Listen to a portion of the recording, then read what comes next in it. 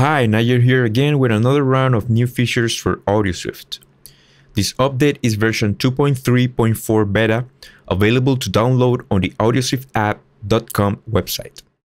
This version includes changes in the user interface, some of them requested by many of you, and I'm going to cover them on the first section of this video. The second part is for Ableton Live users. I made a custom MIDI control script for AudioSwift in slider mode that makes it easier to control macros or any single Ableton device or third-party plugin. The script updates the parameters information into the console and trackpad windows in real time, but more on this later. First, let's check the interface changes. On previous beta updates, we included the option to select which window will open when AudioSwift was called. Now we can change the transparency of these windows. This is good for users working on MacBooks where there is not too much space on screen and you want to see what's under the console. The windows retain full visibility when you click on them and are focused. If you work with different desktop spaces, now the AudioSwift console and trackpad windows will only stay on one desktop at a time. They won't appear on all desktops like on previous versions when we change to another space. There's a new option to turn AudioSwift off. On Preferences, General tab, click on Use 4 5 fingers tab to turn AudioSwift off with the same 4 or 5 fingers tab gesture that you selected above to turn it on.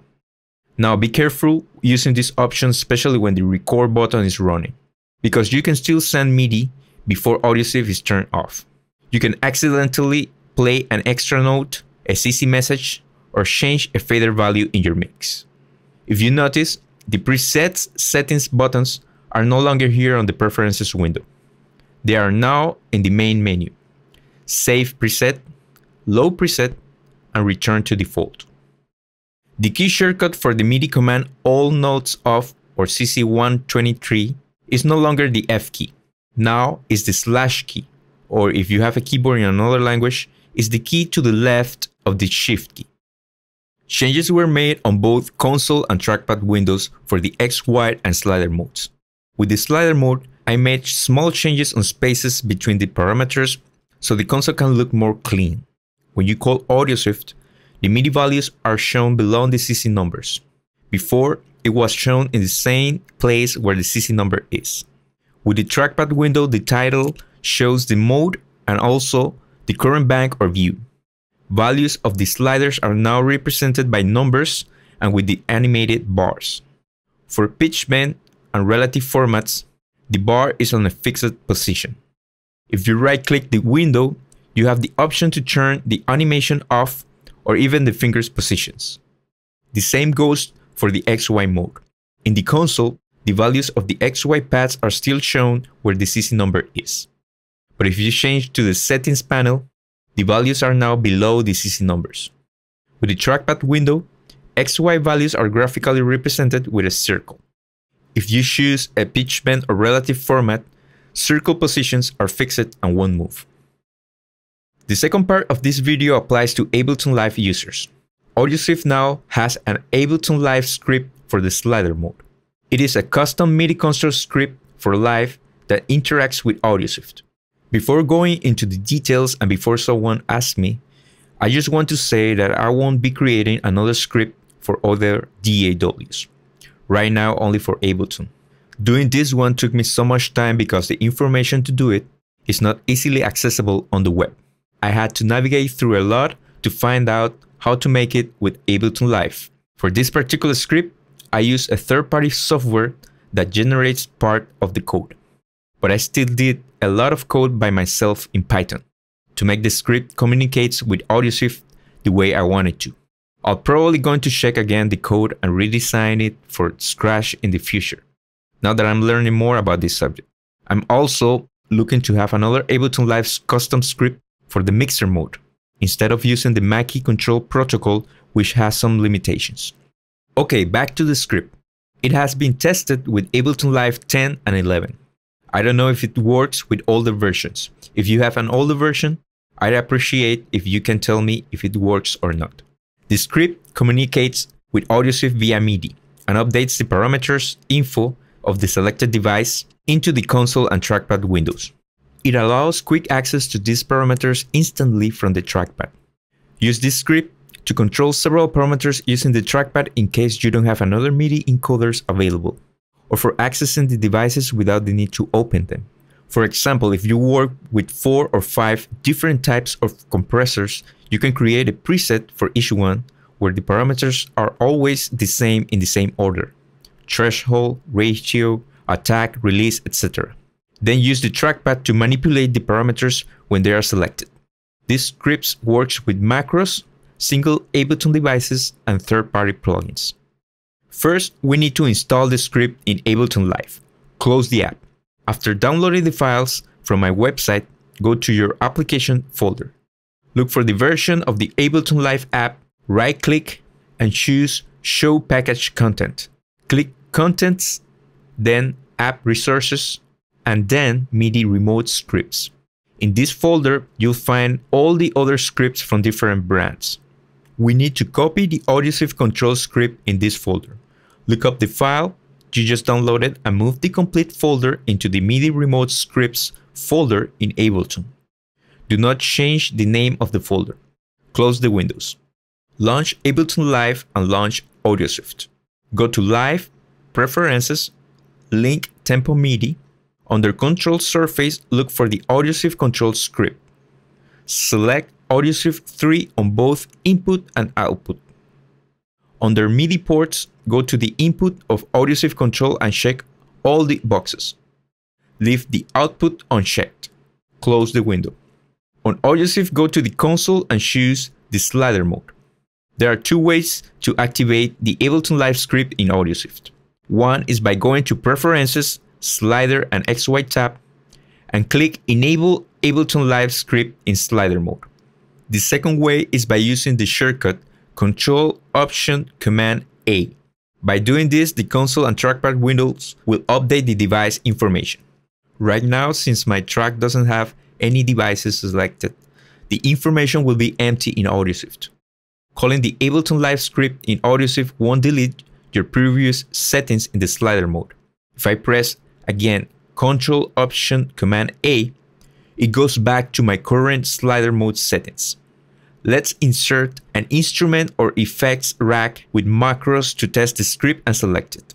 Both console and trackpad windows show the name of the device and the current first parameters of the bank. It shows the label of each parameter and its current value. If we call AudioSwift with a 4 or 5 fingers tap gesture and touch a slider, the values change. Touch the slider while holding the Option key and the parameter is set back to its default value. AudioSwift will work in banks of 16 parameters using up to 4 sliders at a time. As you can see, we are now on bank 1 and the A means the first 4 parameters. Bank 1B will mean the next 4 and so on. Bank 2A starts from parameter 17 and up.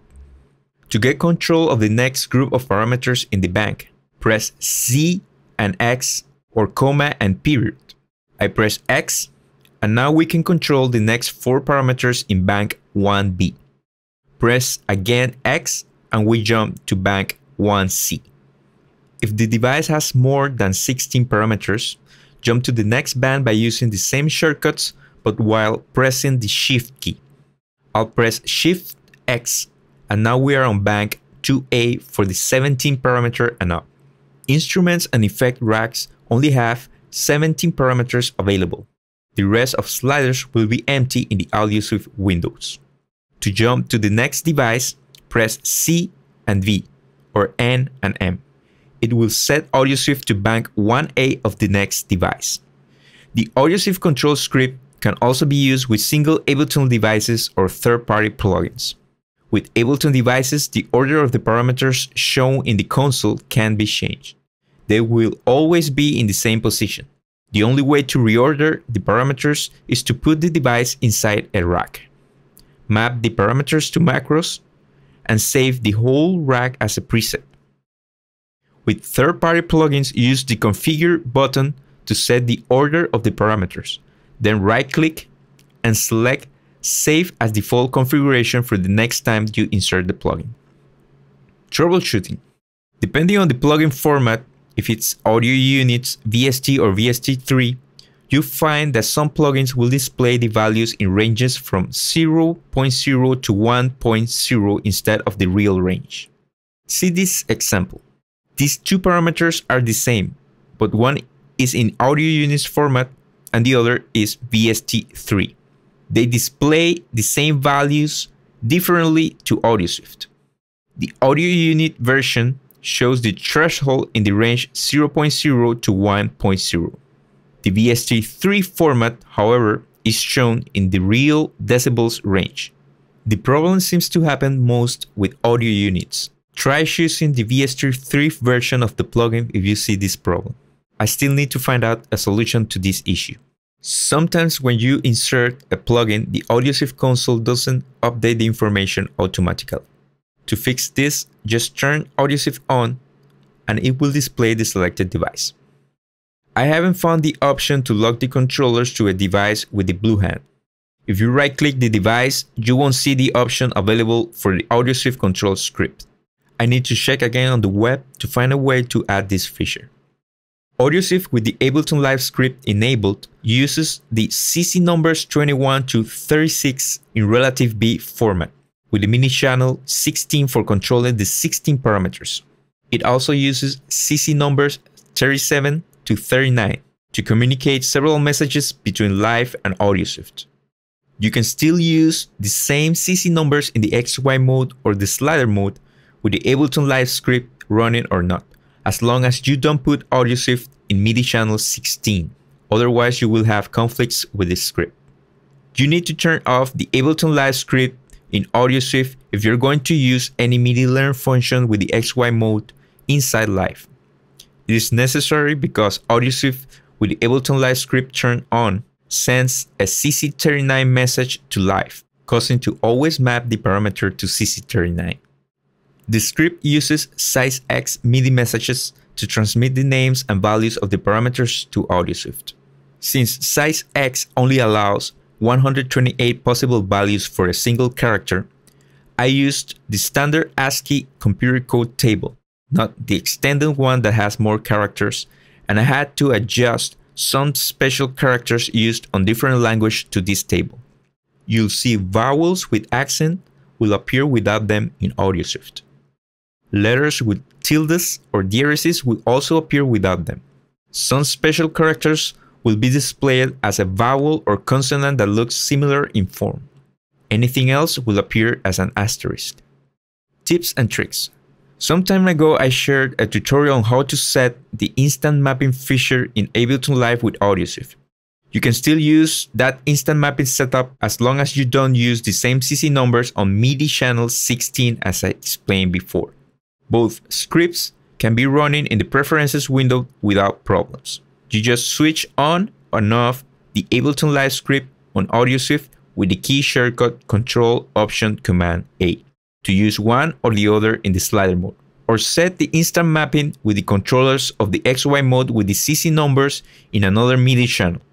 Since the Ableton Live Script uses relative MIDI, you can set up the instant mapping and the controllers in the XY mode in absolute MIDI, for example. I hope you like this new update. Please give it a try. Again, your feedback is really appreciated. It allows me to know if these new features for AudioSwift are in the right direction. Take care.